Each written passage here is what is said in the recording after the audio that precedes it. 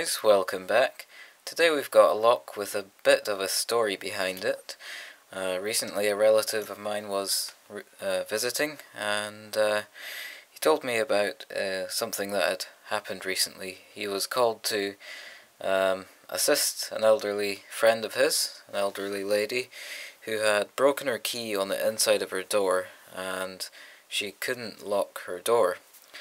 Well, he went and he tried to get the broken key out, but he couldn't get it out, so they called the locksmith, and the locksmith apparently tried to get the key out, and he wasn't able to do it, or didn't want to do it. He'd rather sell them a brand new lock. I'm not sure if they did accept that offer in the end or not, but anyway, he charged them quite a lot for the call-out charge. So he took the lock to Timpson's, the key cutting people, and I don't think an awful lot of Timpson's personally, but they weren't able to get the broken key out either.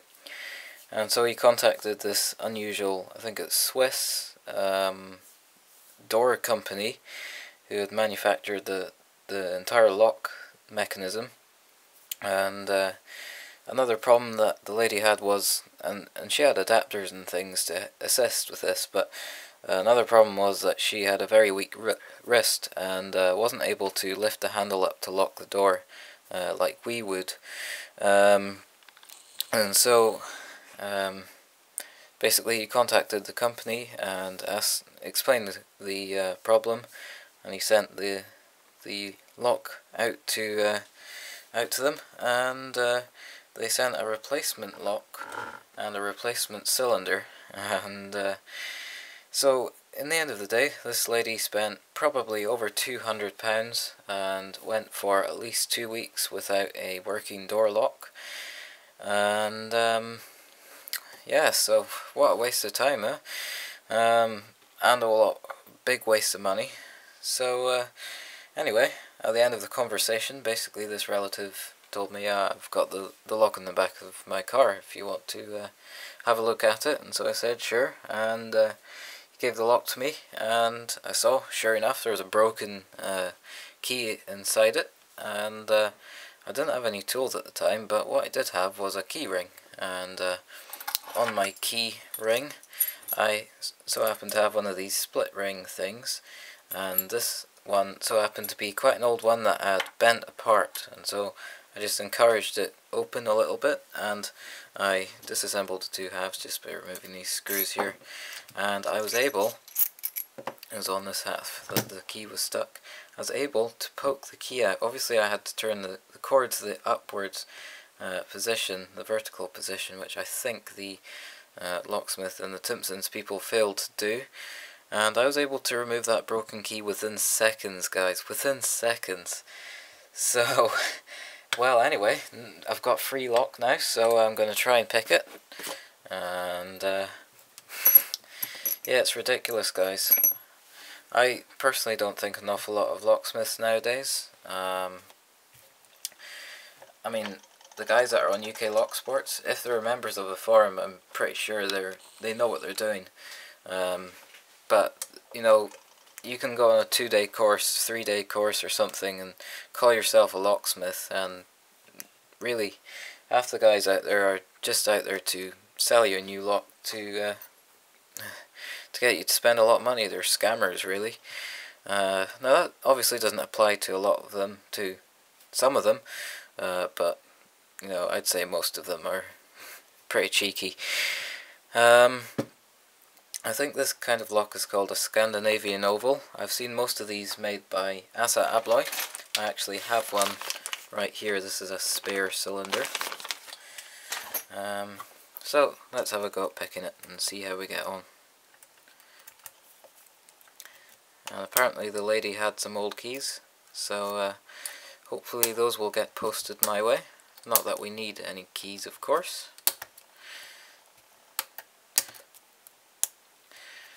So I was just totally shocked. Within seconds I was able to get that broken key out. I mean, I've got broken key extractors which I would have used, and there we are. That's it, open. So I could have picked the lock open even for this lady. I've got broken key extractors which I could have tried using, But even if the locksmith didn't have those, he could easily, take the clip off the back here and take the core out, and the key would then just fall out. I should have said earlier, it's a 6-pin, and this is the side that doesn't have all the drill protection stuff. Just maybe have looked at that side. What I don't get is why they put the drill protection on either side here, but not one in the middle. I have already taken this apart to have a look at this half, but that's what I don't get, why they don't put drill protection right in the middle, because somebody could use a nice narrow drill bit and drill right through the center there. So I'm not sure.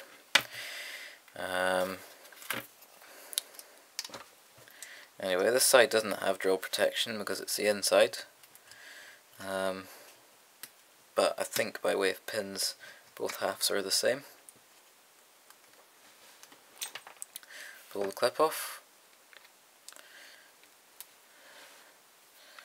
Okay, this tailpiece part seems to be stuck in there.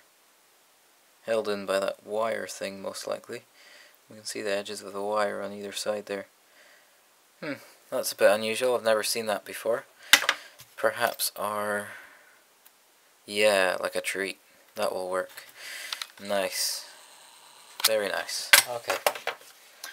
Grab my board.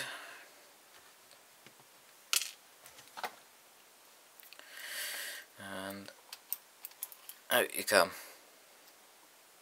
Ooh, okay. So it looks like this half of the cylinder does have holes for drill protection, so maybe they just mass produce these cores all the same, but the other side has drill protection pins in these holes here, whereas obviously the inside didn't need them.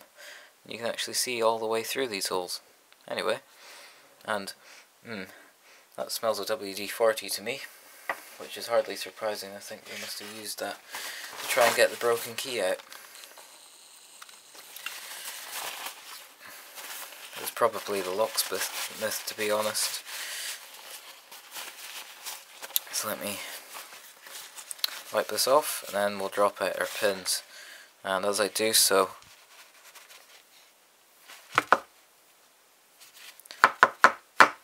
I'm going to rub them on this paper towel to get the oil off.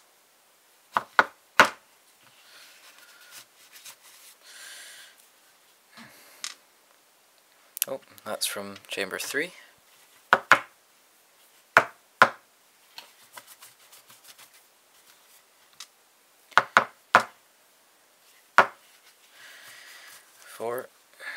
This is how I clean locks, like old locks that I get. I take all the pins out and I clean them up this way.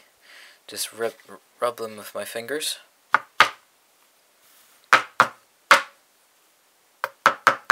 last one's a bit stubborn. Alright, I don't see anything unusual about this core really. I do recognize the keyway, but I couldn't tell you where the keyway's from. If anybody knows the name of that keyway, I'd like to know. Alright, this is the inside. As you can see, it's got this interesting cutout here for the screws to go in. Right. Plug follower. Let me just switch plug followers. I don't like this plug follower really. I can use it for this half. Alright, so we have a serrated pin in one. Lightly serrated. It's something similar to what ABUS do. Whoops. Pin 2. The spool. Okay. Pin 3 is a spool. It looks like a longer spool, so maybe they're matching spools to the drivers to suit the pin lengths. Okay. Another spool. It did feel very spooly right enough. Another spool. And another spool. Looks standard to me in there. I noticed in this half they don't have drill protection on the inside here, whereas on the other half it does. So it must just be the cores that they produce all from the same section of the factory. So let's have a look at this. And it may say on the key, if I do get the key, it may say on the key which brand it is, and if it does I'll put it in the title of the video. So we have this serrated pin, very lightly serrated, quite similar to what we see in the Abus. As you can see, I don't know if these serrations actually do anything other than collect grime. We have a serrated, a spool, just a standard spool that looks a little bit thicker on this end, and the other spools are okay. We have another spool here that looks a little bit thicker on the end. This one here just looks like a standard spool to me. Okay, well, they look a little bit different. Maybe that's just slop in manufacturing. Anyway, so just an interesting lock with quite an interesting story behind it, and I thought I'd pick that on camera today. Well guys, just a little bit to tag on to the end of the video here. Today I reached 300 subscribers, which is very exciting. I am just blown away. I cannot thank every single one of you enough. I really appreciate all the subscribers that I've got, and I still can't believe that there are so many people interested in my humble YouTube videos, my humble channel. So thank you so much guys for the support. I've also been seeing recently more comments on my videos, and again, I really appreciate comments. I just love comments. Even if I reply saying something like thanks for watching, I still really appreciate every single comment that I get. So thank you again guys for all the support I've received. It's unbelievable, and thanks for joining along with me and coming along in my journey of lock sports. Anyway, thanks for watching this video. Hopefully you enjoyed it. It's nice to pick a stock lock once in a while, and this one certainly had plenty of spool pins in it. Anyway, thanks for watching, and as always, I'll see you in my next video.